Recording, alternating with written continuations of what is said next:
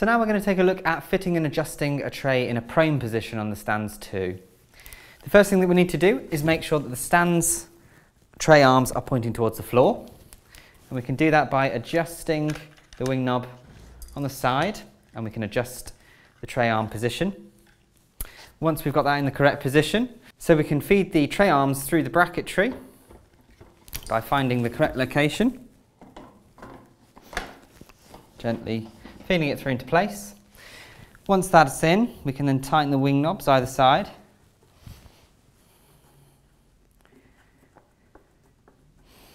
We can now adjust the position of the tray by loosening the wing knobs underneath the tray.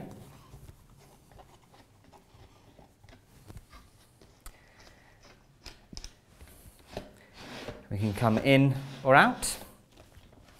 Once we've found the correct position, we can tighten those back up.